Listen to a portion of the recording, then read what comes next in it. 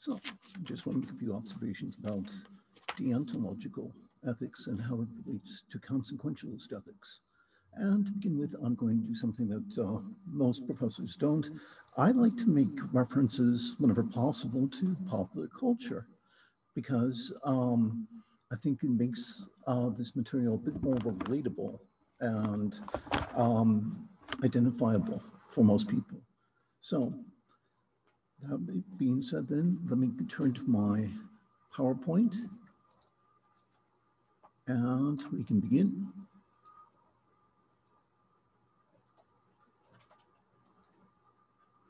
So, if you want an entertaining illustration of the strengths and issues of Kantian duty ethics, let me recommend this classic, hilarious operetta, The Pirates of Penzance.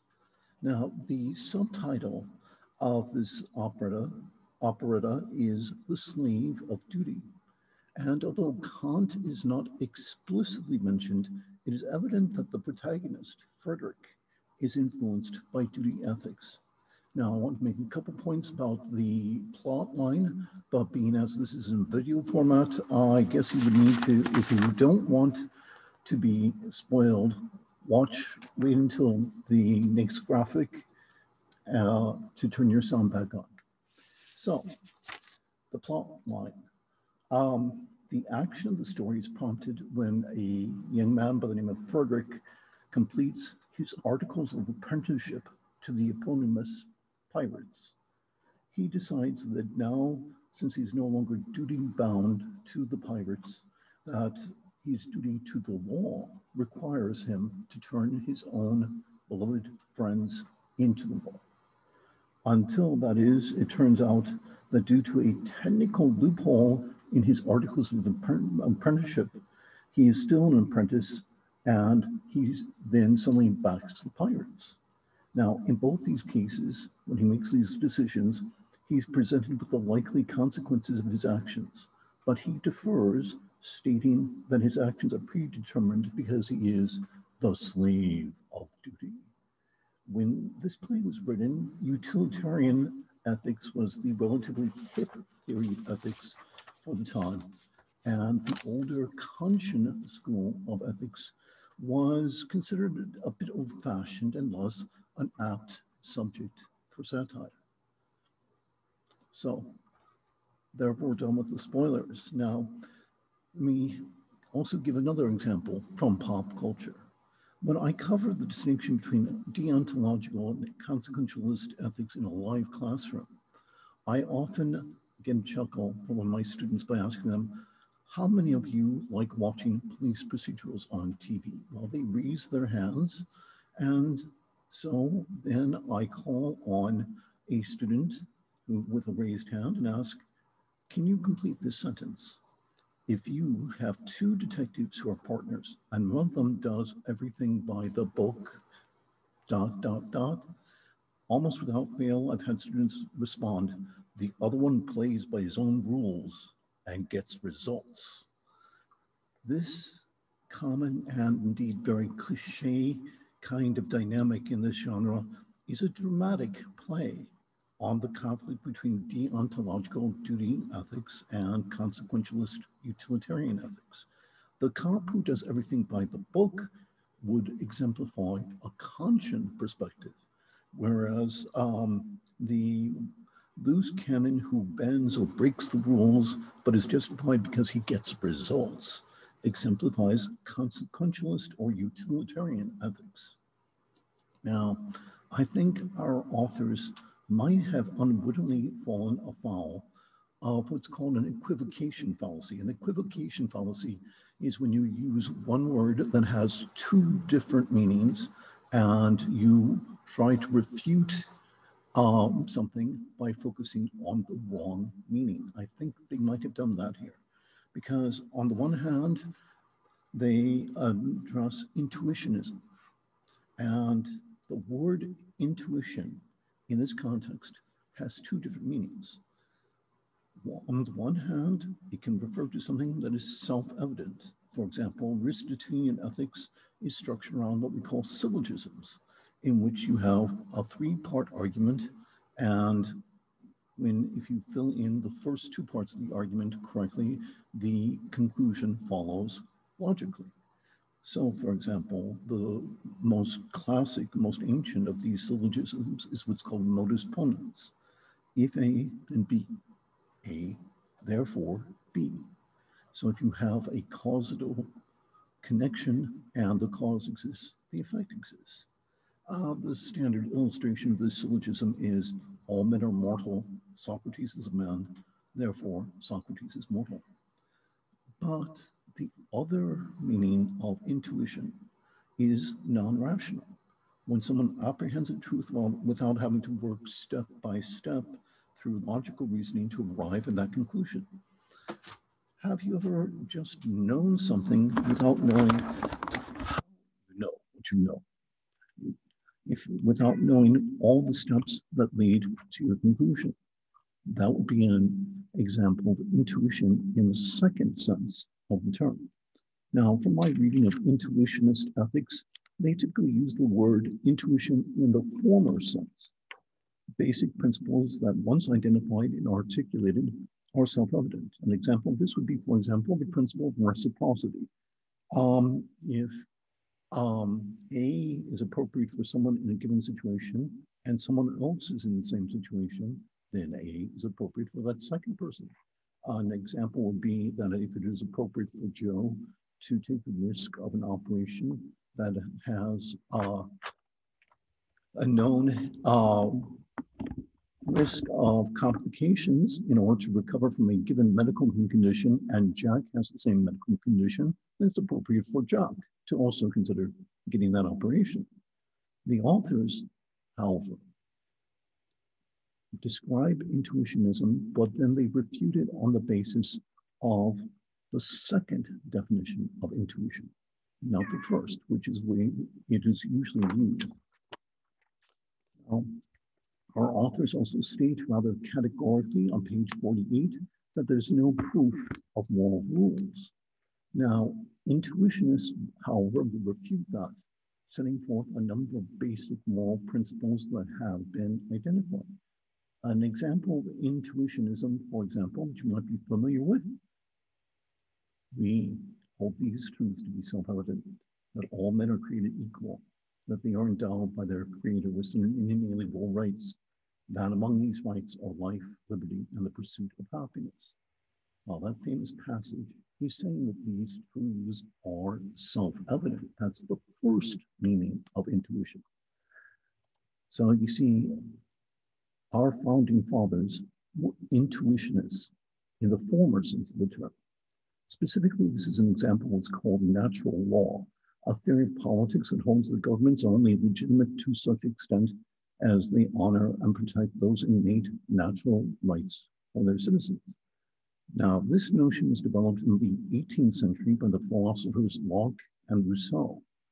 Ironically, however, this notion was effectively anticipated by the philosopher and reformer Confucius 2,200 years earlier. Confucius held that rulers had the right to rule because of the quote-unquote mandate of heaven. This is somewhat analogous to the notion of the divine right kingship in the West, a doctrine that held up long into the 1800s.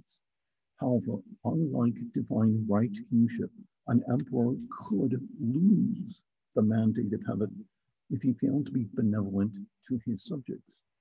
If the emperor owed a duty to his subjects to be benevolent, the subjects owed a duty to be loyal. But if the emperor was not benevolent, then the subjects no longer owed him loyalty. Essentially then, Confucius articulated what we call the notion of a right to revolution back around the 5th century BCE. And it took our philosophers here in the West up until the 1700s to reinvent this idea. Now, The authors also mentioned divine command theory. And to their credit, they do a pretty good job of covering key arguments for and against divine command, but I think they missed a key issue. If we know what is right or wrong from something like the Ten Commandments, some sort of divine command, how should we decide if we have a conflict between two different commandments? For example, the authors have mentioned Kohlberg's hypothetical about a man confronted with the choice of letting his wife die for lack of a given medication and versus stealing the medication. This is a conflict between protecting life and the duty to protect property. Universalizability. I think this is worth talking about a little bit, even though it's a mouthful. Now, I have a standard way that when I'm teaching in class, I explain the concept of universalizability. But unfortunately, that's not practical here in online session. So I will just give you a summary of what I do. Now, when I cover this notion in class, before the class starts, I talk to one of the first students to come into the classroom, and I ask him if I can put my coffee cup in front of him or her for a demonstration in the class. And if the student accepts, I recommend that maybe they should, fiddle with the cup every so often to give the impression that it's theirs. I like to walk around the classroom when I teach. And when I talk about Kant, I cruise around the classroom, walk by that student, and pick up that coffee cup and start sipping from it.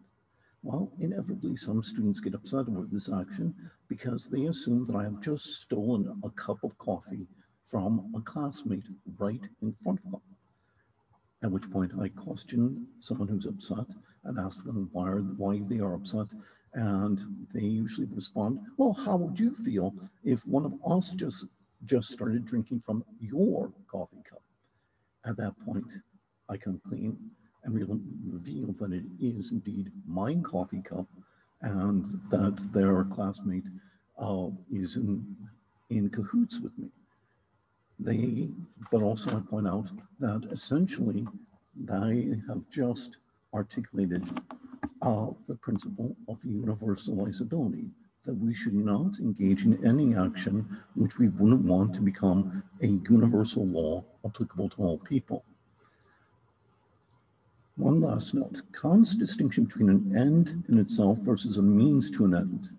Kant would have objected to utilitarianism on a number of grounds, but one key point would be how utilitarianism in principle is consistent with treating people as a means to an end if that end has the effect of maximizing happiness for everyone.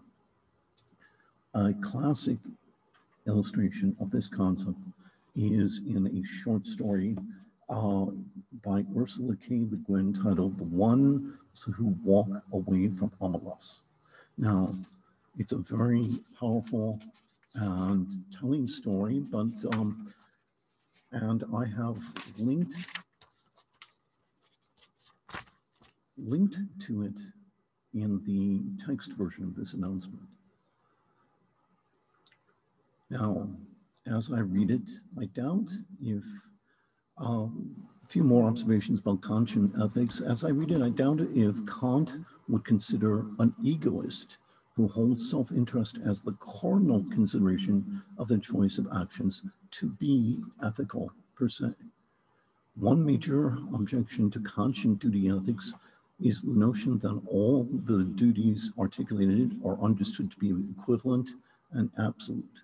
I have linked a very short video that presents a hypothetical drawn from Kant's own writings that illustrates this objection. This is the Kantian equivalent of the trolley problem. Finally, I want to give kudos to our authors who on page 60 draw an example of duty ethics from a non-Western source. The passage that they allude to is from the Bhagavad Gita, and which is an ancient example of duty ethics. It might even go back past before Confucius. Let me add that so far, as I'm reading this textbook, you'd almost get the impression that ethics hadn't been thought about or considered by any culture east of ancient Greece. So I'm glad to see that they have this one illustration from India. Finally, let me ask you a question. What do you think? Is there a way to harmonize the best aspects of consequentialism/utilitarianism with Kantian duty deontological ethics? Both of these schools have important points in their favor, but they also both have issues. Is there a way to reconcile duty ethics and consequentialist ethics? What do you think? Well, there are my thoughts on the chapter on deontological ethics. Ciao for now.